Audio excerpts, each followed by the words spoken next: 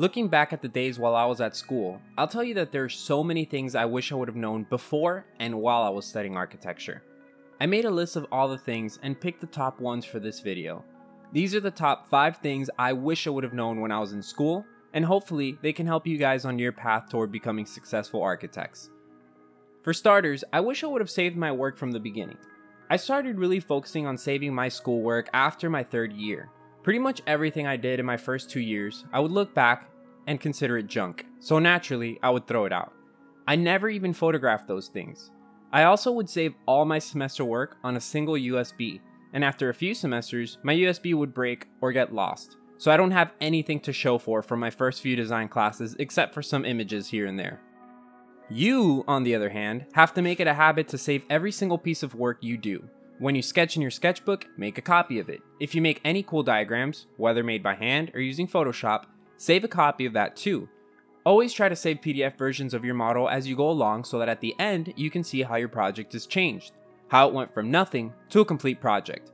The trick is to save literally everything that you ever do. Notes, sketches, diagrams, renders, site visits, I mean everything. This is great for 3 reasons. Number 1, it's cool to see where you came from, how you've evolved through the years at school. Number 2, sometimes looking back actually inspires you to create something better.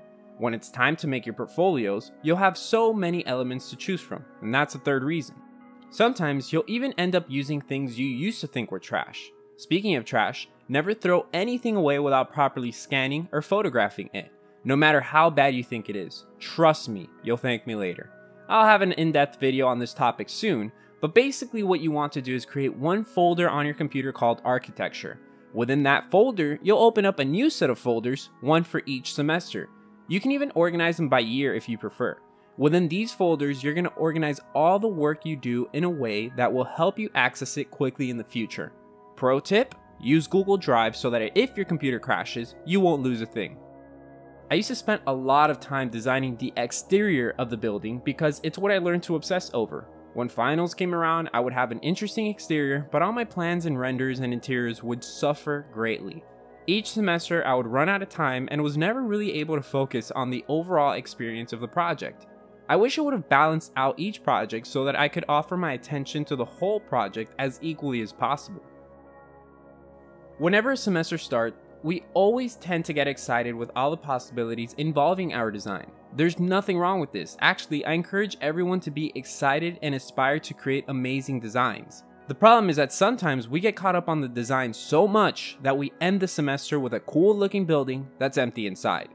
Instead, we have to think about the process backwards. What I mean by this is that when you start designing, before you start designing, picture what you would like your final product to look like. I don't mean the exterior of the building, I mean overall. Do you want really complete rendered plans? Do you want a complex physical model? Do you want your renderings to be ultra realistic? The problem with focusing too much on the design is that you forget about the rest of your project. Instead, I suggest that at the beginning of each semester, you take some time to create a detailed list of what you want to be included in your final. Then, start to create a schedule with small deadlines that reflect your goals. That way, you know when you have to stop and move on to the next phase, and that way your project will really impress everyone at the end. I remember that most of my time in school was spent on designing or doing work for my other architecture classes.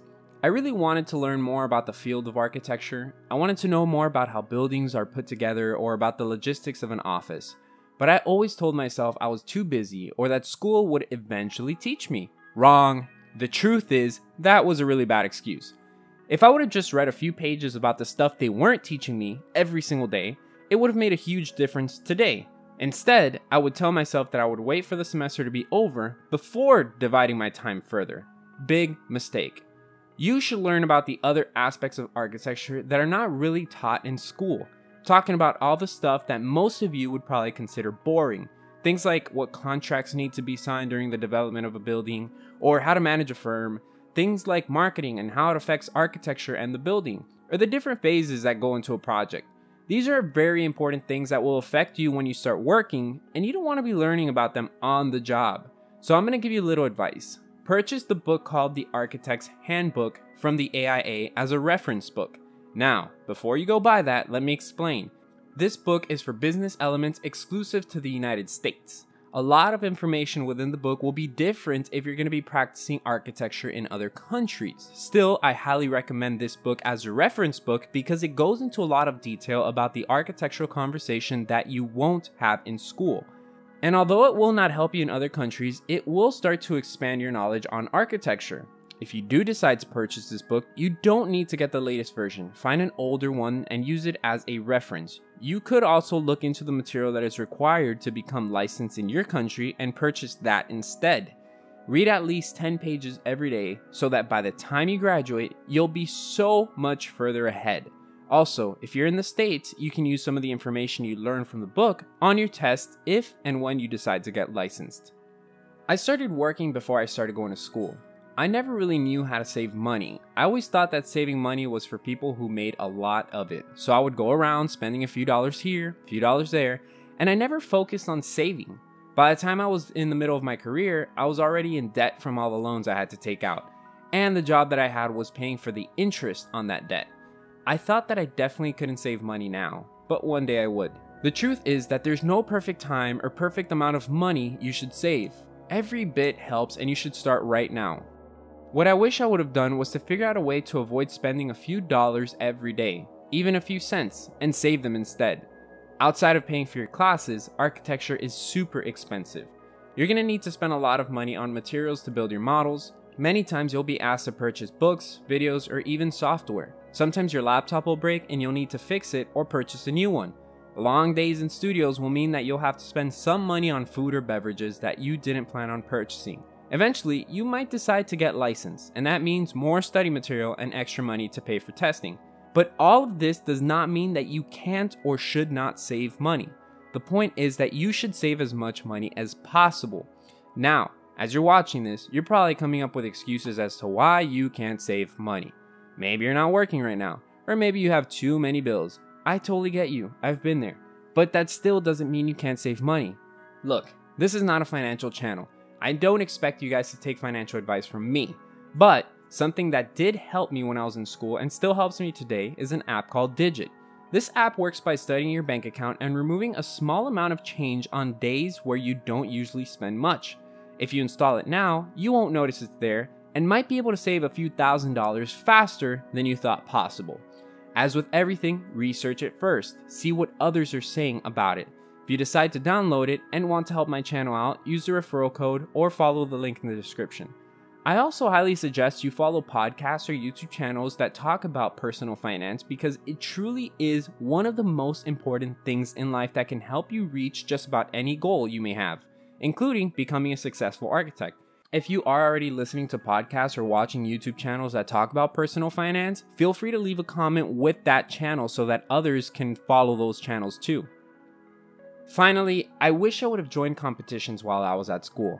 In my mind, I thought I wasn't going to win or I wasn't going to have time to take the competition seriously. This is 100% nonsense. First of all, there's so many competitions available.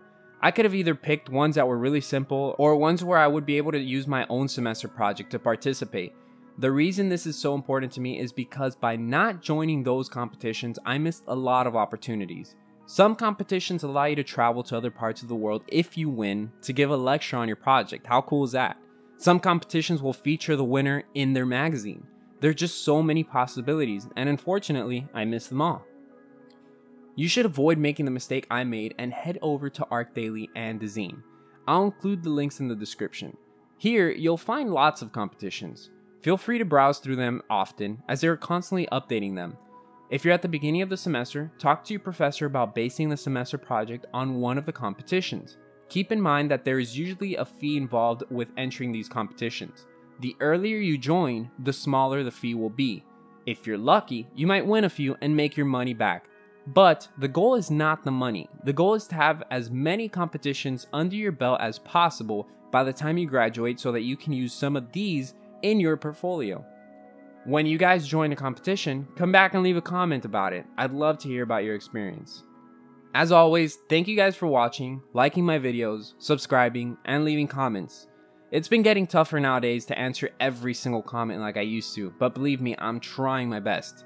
I've been seeing a lot of great comments and a lot of great questions, so keep sending them over and I'll keep trying to get to all of them. I hope you enjoyed this video. See you guys down in the comments.